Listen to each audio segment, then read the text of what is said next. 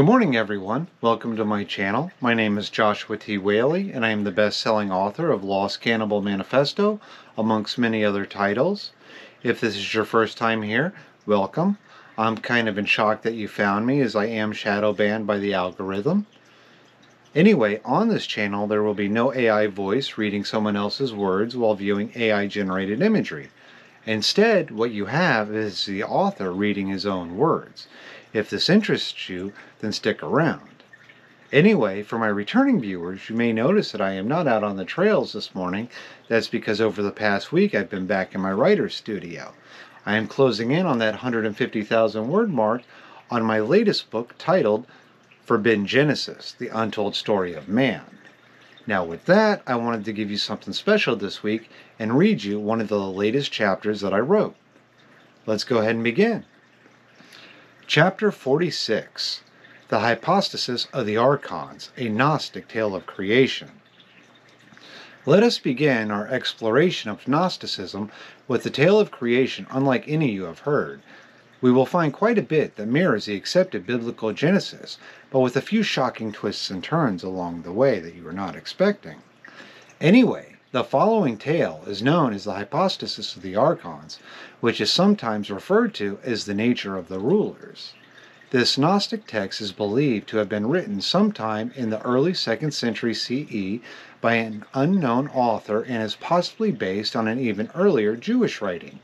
However, the only surviving copy today is written in Coptic form and from the 4th century, and other than that, little more is known. This work is included in the Nag Hammadi collection and resembles the story in the Apocryphon of John, the Gospel of Mary Magdalene, and others in its description of the Archons and the nature of creation. So with that, I have used the 2011 translation by Willis Barnstone and Marvin Meyer from their book The Gnostic Bible, along with the 1970 translation by Roger Bullard as the jumping off point to get a newer and more uncomplicated version of the story than the older ones. Anyway, the following is my own interpretation of the story. For the exact translation, please reference the Gnostic Bible or the Nag Hammadi scriptures.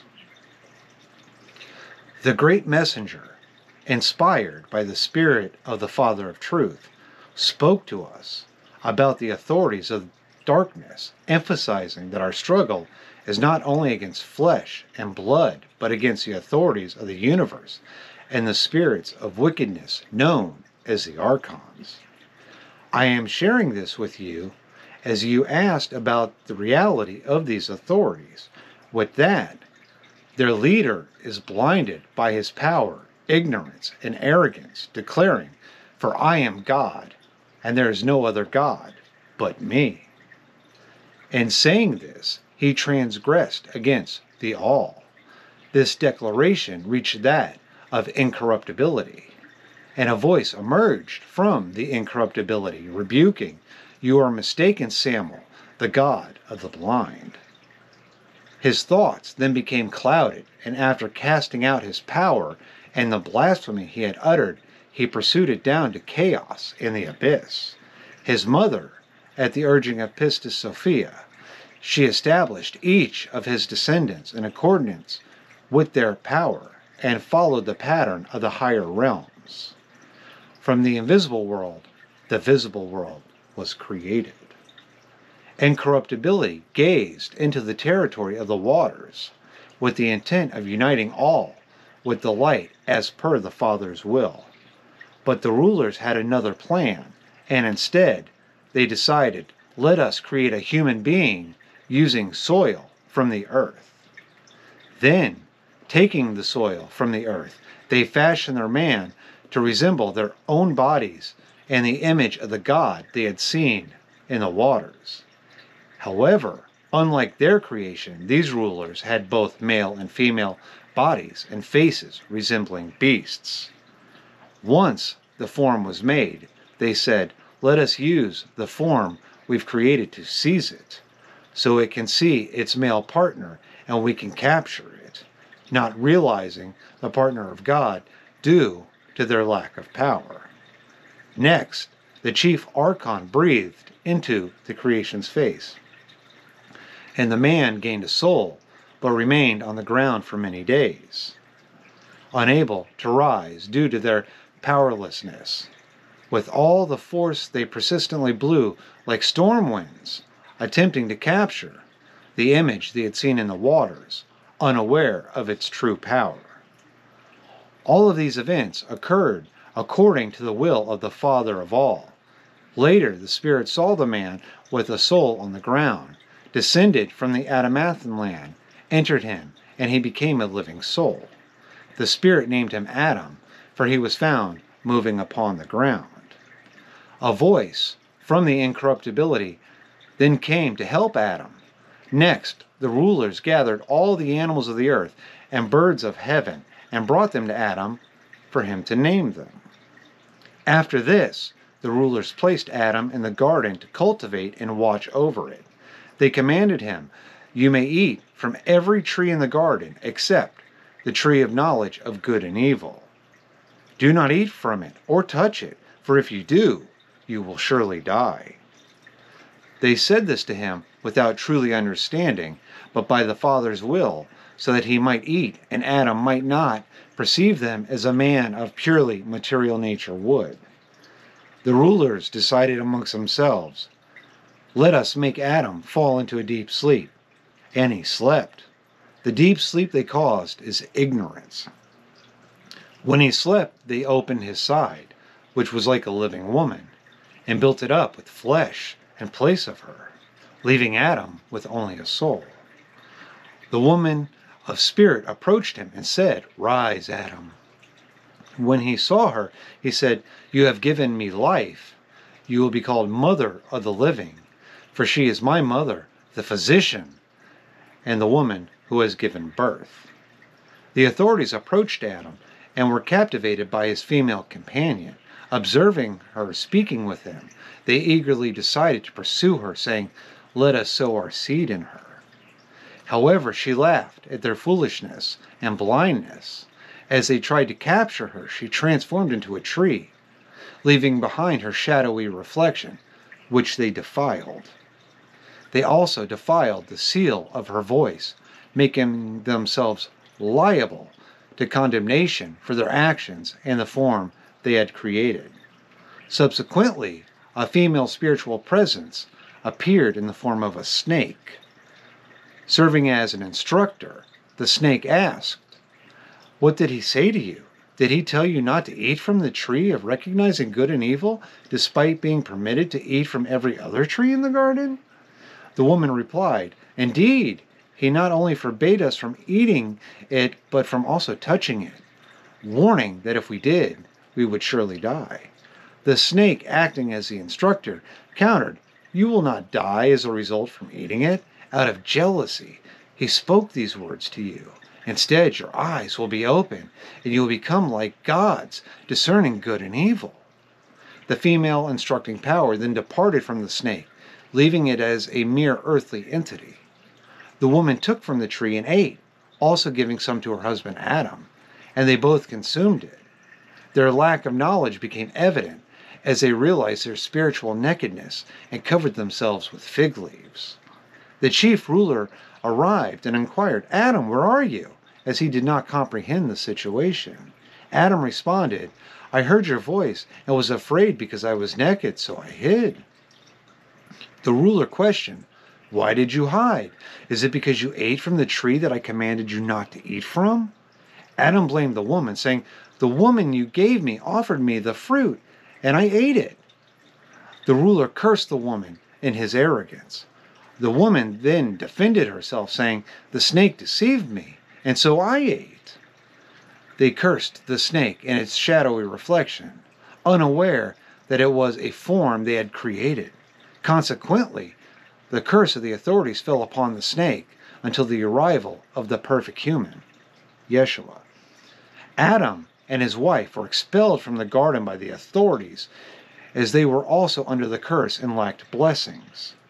Furthermore, the authorities subjected human beings to great distraction and a life of toil to prevent them from being devoted to the Holy Spirit, keeping them occupied with worldly affairs.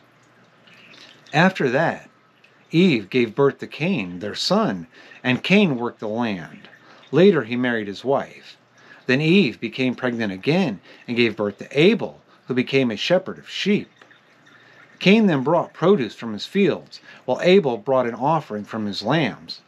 But God favored Abel's offering over Cain's, and in turn did not accept Cain's. Enraged, Cain attacked his brother Abel, killing the younger. God then came and visited Cain, asking him, "Cain, where is your brother Abel?" Cain replied, "Am I responsible for my brother?" God told Cain, "Your brother's blood is crying out to me. You have sinned with your words. Anyone who kills you will suffer sevenfold vengeance, and you will live in distress and fear on the earth." After this, Adam again had relations with his wife Eve, and she became pregnant and gave birth to Seth. With this birth, she said, "God has given me another child in place of Abel." Eve then became pregnant again and gave birth to Noriah. She said, "God has given me a virgin to help many generations of humans. She is the virgin who was not defiled by the powers." After that, humans began to multiply and prosper. The leaders deliberated amongst themselves and proposed, "Let us create a flood by our own hands and wipe out all living creatures, from humans to animals." However, with the leader of the celestial forces learning their plan, he instructed Noah, "Build an ark from imperishable wood and take refuge in it with your family, as well as all the birds and animals, small and large, and place it on Mount Seir." Subsequently, Noriah approached Noah, seeking to enter the ark. When he refused, she breathed upon the ark and caused it to be engulfed in flames. Nevertheless, Noah constructed the ark once again. After this, the rulers approached her with the intent of leading her astray, claiming that her mother Eve had come to them. Noriah responded by rebuking them, declaring them to be the rulers of darkness and cursed. She asserted they did not know her mother and accused them of knowing their own female instead. Noriah emphasized that she was not their descendant, but had come from the world above. When the arrogant ruler demanded her servitude, Noriah called out to the Holy One, asking to be rescued from the unrighteous rulers. A great angel then descended and questioned Noriah's boldness in addressing the Holy Spirit. Noriah asked the angel's identity, and the angel revealed himself as Elilith, the great angel sent to save her from the lawless rulers and teach her about her roots. Noriah then proclaimed, I am unable to describe the power of the angel.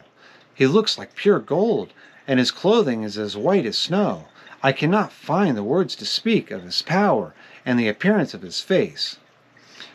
Reading out loud without any jump cuts is very difficult. The great angel Elilith then spoke to me and said, "I am understanding. I am one of the 4 luminaries who stand in the presence of the great invisible spirit. Do you think these rulers have power over you?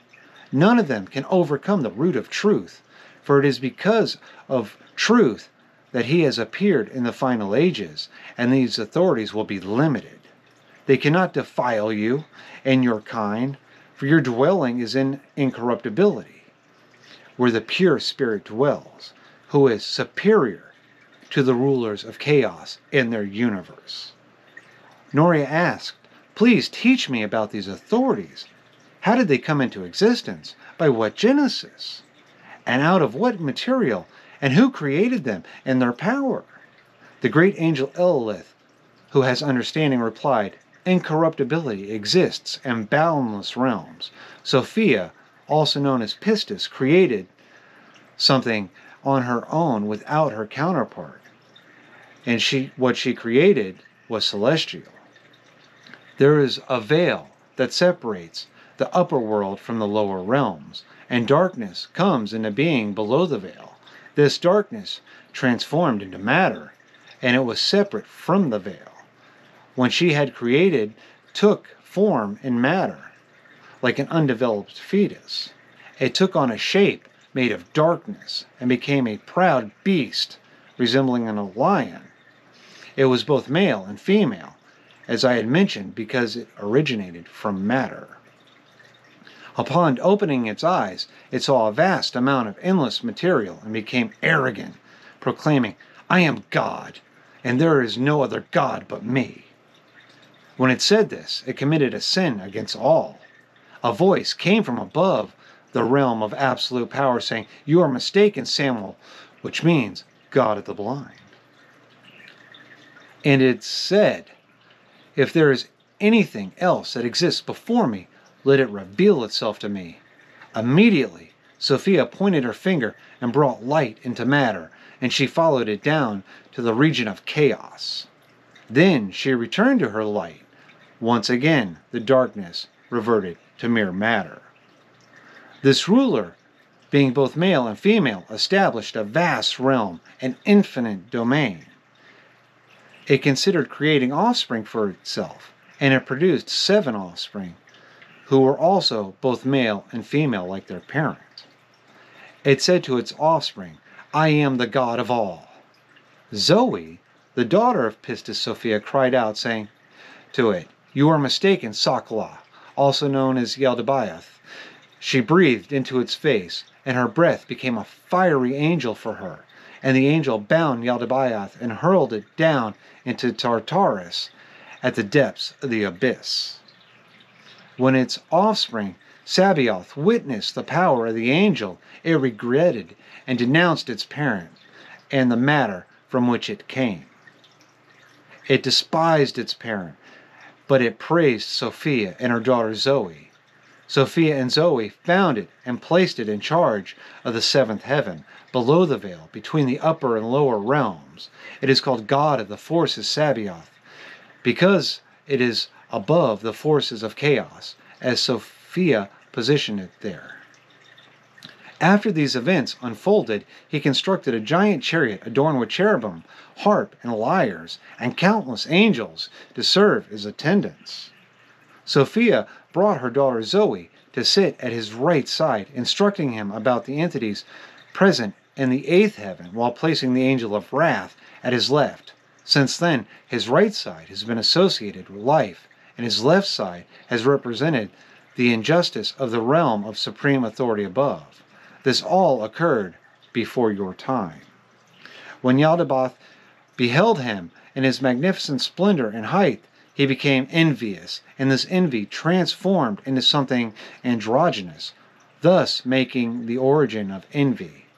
From this envy, death was born, and death gave rise to offspring, each of whom was assigned to govern its own heaven. The chaotic heavens became filled with their countless hosts. Yet it was by the will of the Father of all that they all came into existence, following the pattern of everything above, so that the totality of chaos could be achieved. In this way, I have imparted to you knowledge about the structure of the rulers, the substance through which it was made visible, as well as their parent and their universe. Noria asked, "Sir, am I also created from the same substance as them?" He replied, "You and your descendants come from the original Father, meaning all of us humans. Your souls originate from above, from the uncorrupted light. Therefore, the rulers cannot control them because the spirits of truth resides in them. Those who understand this existence are immortal among mortals. However, their descendants will not be revealed at this time. Instead, it will be known and liberated from these rulers' deception after 3 generations." Noria inquired, "Sir, how much longer?" He answered, "Until the moment when the true human, Yeshua, in a physical form, reveals the presence of the Spirit of Truth sent by the Father. Then he, Yeshua, will instruct them in all things and anoint them with the eternal life-giving received from the generation without a king. Then they will be free from arrogant thoughts and will conquer the death that originated from the rulers. They will ascend to the boundless light where this lineage begins. Then The rulers will abandon their errors. Their angels will mourn their destruction, and their demons will lament their demise. Then all of the children of the light will truly comprehend the truth, their origin, the Father of all, and the Holy Spirit. With one voice they will declare the truth of the Father is righteous, and the offspring rules over all. And from everyone throughout the ages, holy, holy, holy, amen.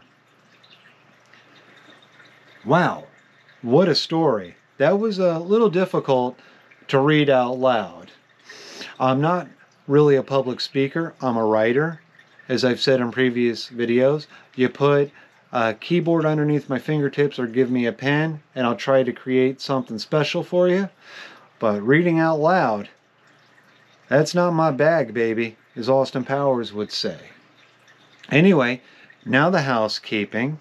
As I mentioned at the beginning of this video, I am working on a new book titled Forbidden Genesis, The Untold Story of Man, which I'm hoping to finish this winter. As I am in the Pacific Northwest, the rain's about to come and you don't go outside on the trails during that. Anyway, if you like what I'm trying to do here, please like this video and subscribe to my channel. And if you really want to help support me, there are links down below to my books. They are available on Amazon and at Barnes & Noble. But as I always say, I'll talk to you again soon. I love you all. Bye.